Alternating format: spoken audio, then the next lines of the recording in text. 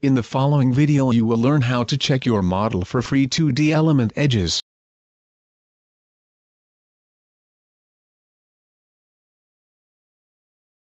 The finite element mesh was previously modified in such a way that some elements are not linked with their neighbors. In other words, in some places, some finite elements are not touching each other. But where?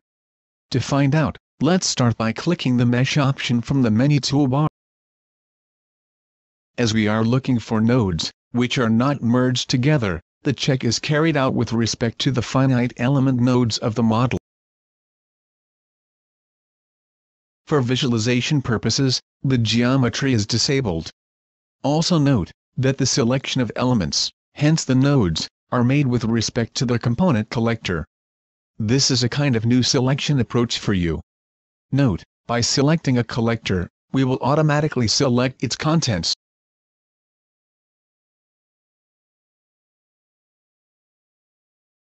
Clicking on Find Edges checks for free nodes, thus free elements.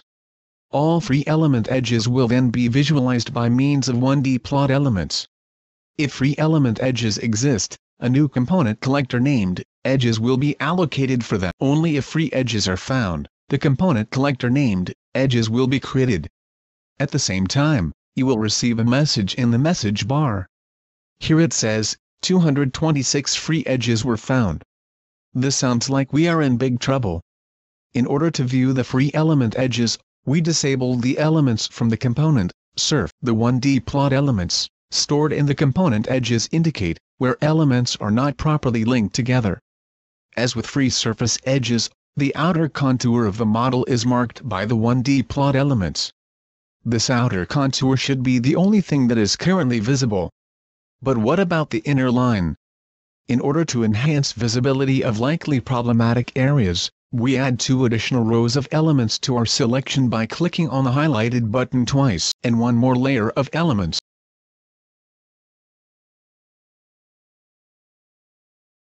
Now we will zoom into the area of interest.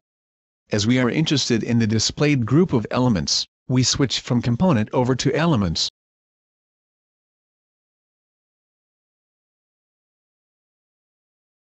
The selection of the elements is carried out with Shift and left mouse button. The nodal search tolerance is slightly increased.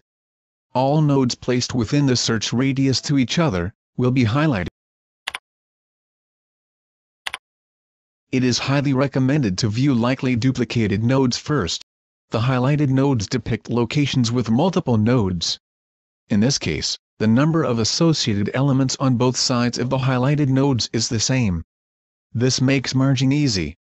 Just click on the equivalence button. We may delete the component collector named Edges within this panel. Actually, this is not required, as reactivating the Find Edges button will always update its contents automatically. In the next step, we look at the global model again. Therefore we switch back from elements to components.